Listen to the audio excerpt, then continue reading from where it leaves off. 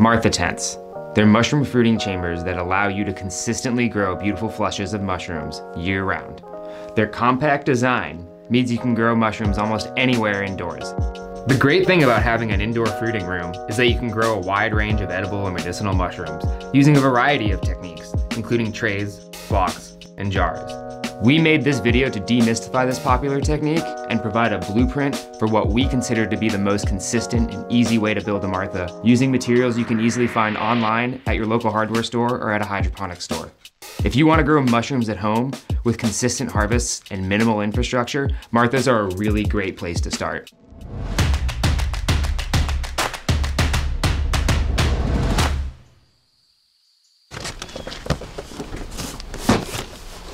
The really cool thing about a Martha tent is that you can really set it up anywhere. They have a really small footprint and they're really low tech. They can be set up in a closet, they can be set up in a kitchen, they can be set up in a dining room, they can be set up in a bathroom. Really, wherever you have the space, you can fruit mushrooms.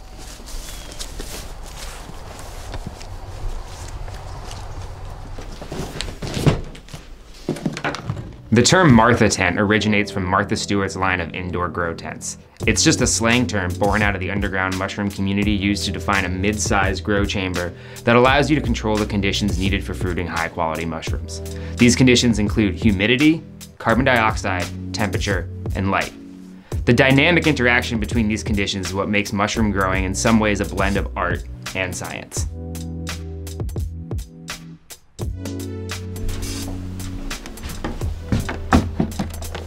We have here all of the things we need to build our Martha tent.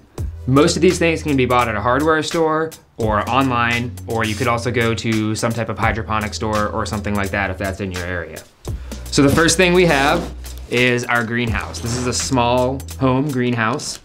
They're really simple, really effective. They're good for growing plants, but we're gonna convert it to growing mushrooms. At the bottom of this, we're gonna be putting our drip tray. This is gonna catch any water. We have a 4-inch duct fan. It's gonna be providing air exchange. We have our digital humidity controller, which is gonna be controlling our ultrasonic humidifier. If you're gonna be in a space where you don't have access to a window, you're gonna want a filter patch and a hose clamp to go over your fan to filter out the spores before they enter your living space. If you have access to a window, we suggest getting some flex foil ducting. This is 4-inch ducting, and we're gonna be attaching this to the outside and just pumping the spores right out the window.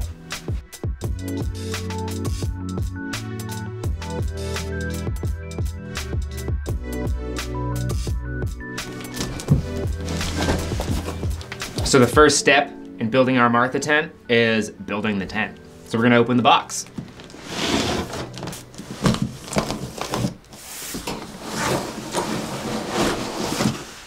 So we have our brackets, which are gonna be on the bottom and on the sides. We have our vertical support bars. We have our horizontal bars. We have the peak of the greenhouse, and we have the plastic greenhouse itself. And here are the shelves that we're gonna be setting down and our blocks are gonna be sitting on. So let's start setting it up.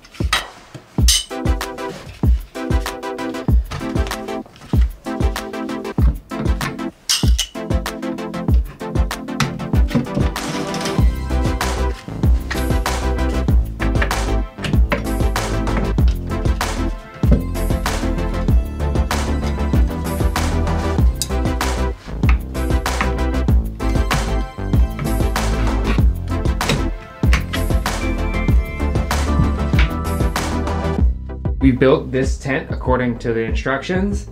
You can see we have 4 shelves and then we don't have anything at the top. So we're gonna modify this slightly. We're gonna take the bottom shelf and bottom supports off and we're gonna put them on the top. And then we'll have this flat shelf here, which our duct fan is gonna be able to sit on really nice. And that'll give us room for the humidifier and then 3 shelves of growing space.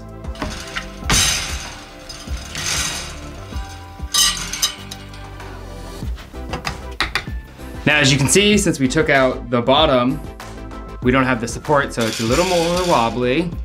If you were to be in a place where you're gonna bump into it, or you have kids or pets running around, you might wanna consider stabilizing the base. Alternatively, if you got a tent that had 5 shelves, you would need to do any of that.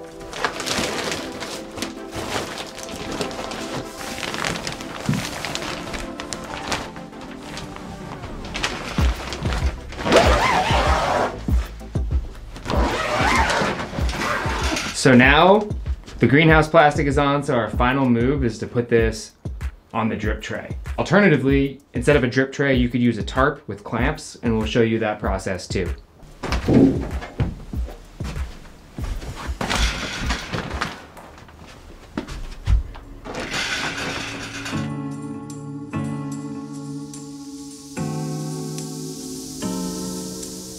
So if you can't find a drip tray or you're waiting on one to come in, you can use a tarp or something similar on the bottom and attach it to the legs with clamps. Though the tarp works in a pinch, we still recommend using a drip tray. One reason is that it's a lot easier to clean, you can monitor your grow space a little easier, and it just has a better look. So we're gonna open up the tent and start installing our humidification system.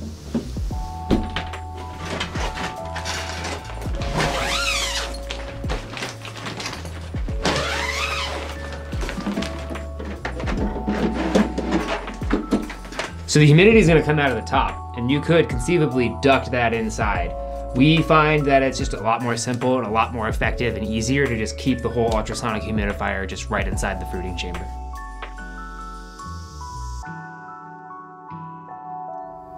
As an alternative to an ultrasonic humidifier like we're using, some growers like to use this alternate humidification system. So this humidification system is a plastic bin filled with water with a pond fogger. So we'll put the pond fogger in, we turn it on, and then if you look at the lid, you can see there's two holes in the lid, and one of the holes has a computer fan that's gonna blow air in, and the other hole has ducting, and the ducting is gonna take the air and the humidity from the fogger and pump it into our Martha tent. One of the advantages of this setup is that you have a really large reservoir of water, so you have to check on the water levels less. One of the disadvantages is that in our experience, the pond foggers don't really have a great lifespan and they're not overly reliable. For this reason, we really like to use the ultrasonic humidifier. So it's really up to your own personal choice here and how you want to set up your system. Humidity is one of the most important factors for mushroom growing. Mushrooms are almost entirely water, and as a result, they need a really high humidity level to fruit properly. In the forest, where there's leaf litter and shade, there's often a generally higher ambient humidity around them. If we're indoors, it's really hard to get those humidity levels. We obviously don't want to be living in a space where it's humid enough to grow mushrooms. So we solved this problem by making a sealed environment like the Martha tent and installing a humidifier at the bottom. If we use a humidity controller too, we can really fine tune the levels of humidity within the tent, even within 5% of each other. This is really useful because mushrooms really need this humidity to grow properly. And if they don't have it, they'll shrivel up and dry if they even fruit at all. So we've got our humidity controller here. We've got this setup right here.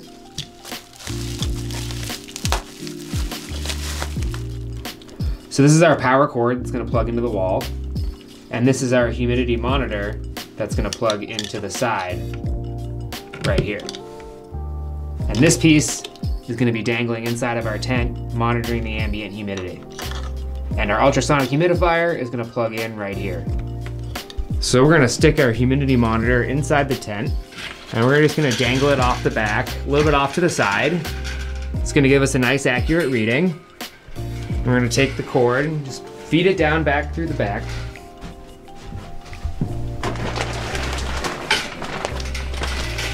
So here we have our humidity controller. So I'm gonna plug the monitor in to the side.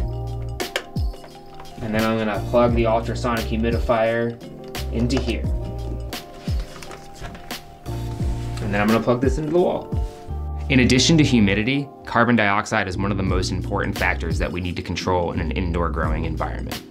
This is a sealed off space.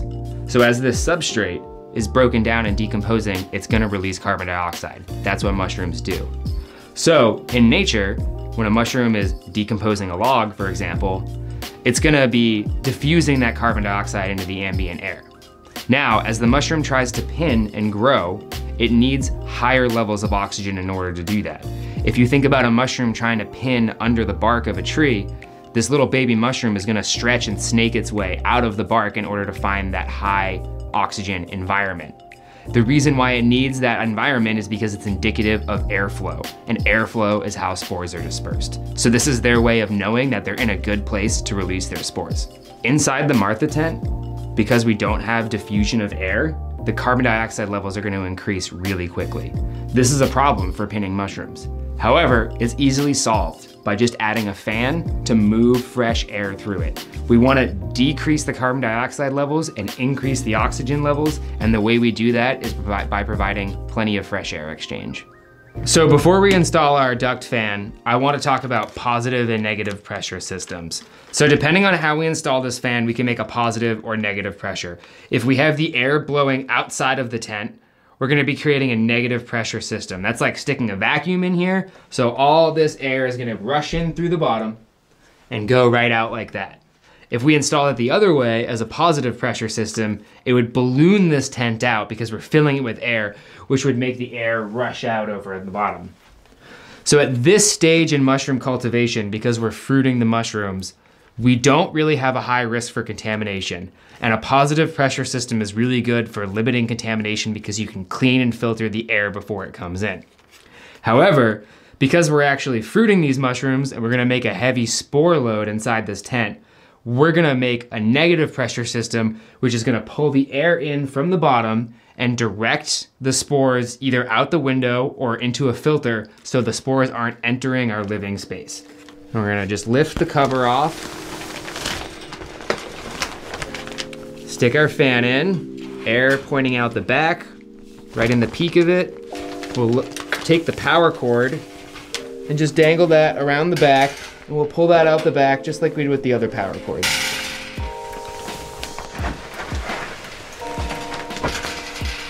So we're gonna take a marker and just cut a more narrow hole than the 4-inch duct, and that way we can squeeze it through and make a pretty tight seal just around the plastic and the fan.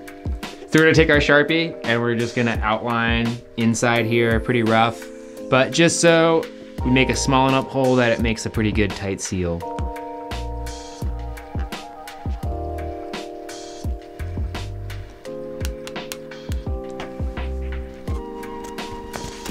So just take it real slow. It's kind of a pain.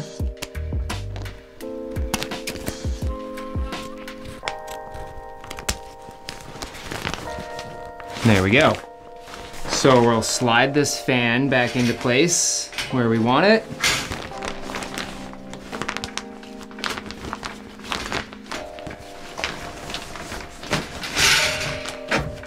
And there we go. So now we have a negative pressure system where the air is gonna be rushing out this way, and we're gonna be able to direct and trap our spores. At this point, we have this nice seal, and we're going to either attach a filter so the spores are getting trapped before they come out into our living space, or we're going to attach ducting.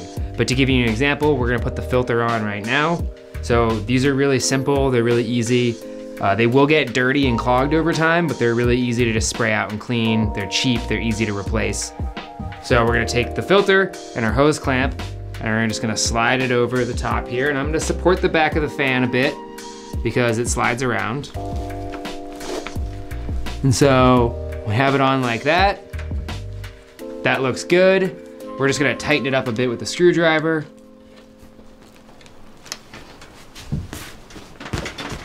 And there you have it.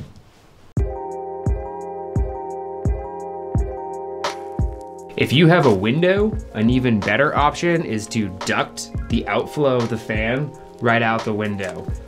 If you don't have access to a window, you have the filter patch on, and this step is all done. However, we really like to pump the air outside so we're not filling our indoor spaces with the spores.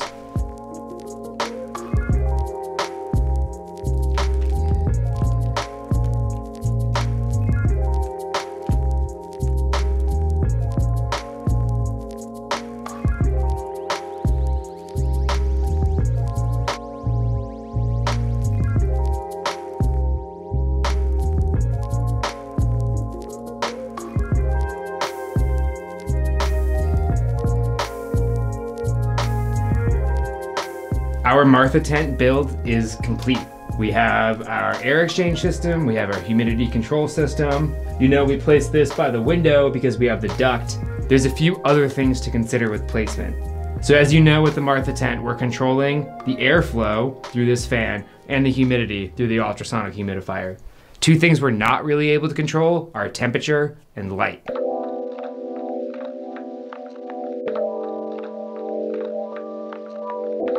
Most mushrooms fruit great between temperatures of 55 and 80 degrees Fahrenheit.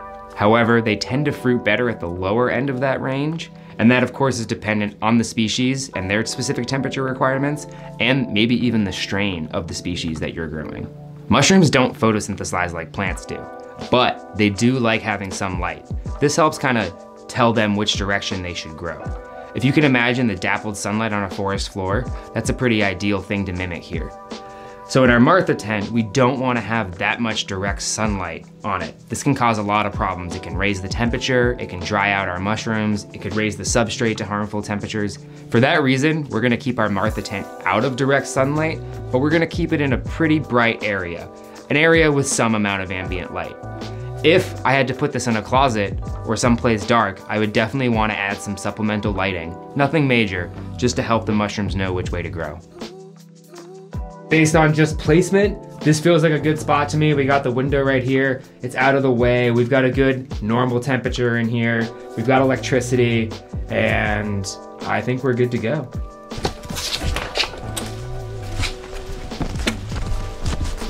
So we're gonna go fill this up because we don't have running water in our outbuilding, which is ironic because it's raining right now, but we're just gonna go right up over here.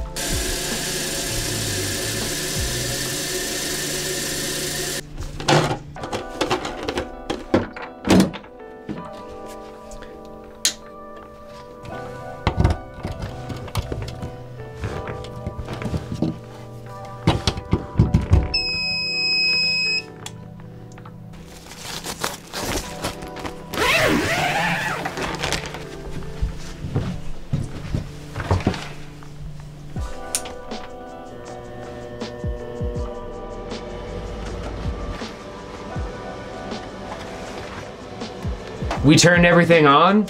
It seems like our systems are working fine. You can see the ultrasonic humidifier working down there at the bottom.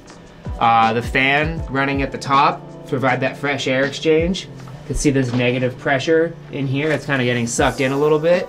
This is a pretty ideal fruiting chamber. So let's get some colonized substrate in here and start growing some mushrooms.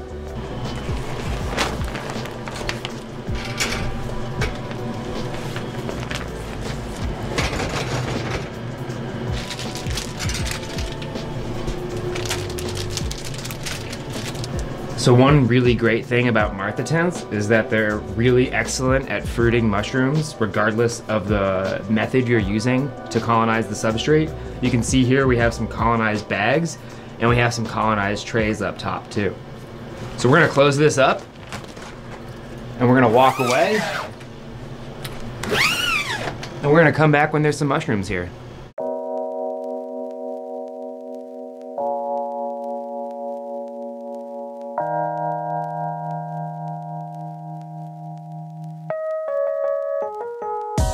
So it's been a little while. Our Martha tent is looking great. We have a lot of really beautiful flushes of mushrooms here. They look perfect. In fact, our Martha tent is doing so good that the top trays we already had to harvest, and now we're waiting for the second flush from them. If your mushrooms don't look quite this good, you might have to adjust some of the parameters inside your Martha tent or move your Martha tent to a more suitable location.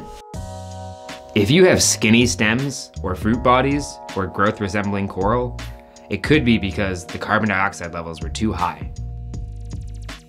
If you have fuzzy stems, the cause could be excessive carbon dioxide levels or excessive moisture. If your caps are brown or cracked, it could be because there's not enough humidity or because they were harvested too late. If your growth stopped after pinning, it could be due to low humidity or because of a temporary drop in the proper humidity. If the fruiting bodies are pale, it could be because of a high temperature or because of a low light environment. If there was no growth at all, it could be because of high carbon dioxide, high temperatures, or because your substrate wasn't fully colonized, or because your substrate was too dry. Keep in mind when you're filling your Martha tent, not to just cram it full. I know it can be really tempting, but maintaining the right amount of spacing between your substrate really helps you manage the conditions inside the tent and avoid a lot of the problems we just talked about. We really hope this video inspires you to build a Martha tent of your own. They're really easy, they're really reliable, and they're really consistent. And it's a great way to grow delicious, fresh, edible, or medicinal mushrooms in your own home. If you liked this video as much as we liked making it, press the like button, leave a comment, or subscribe to our channel.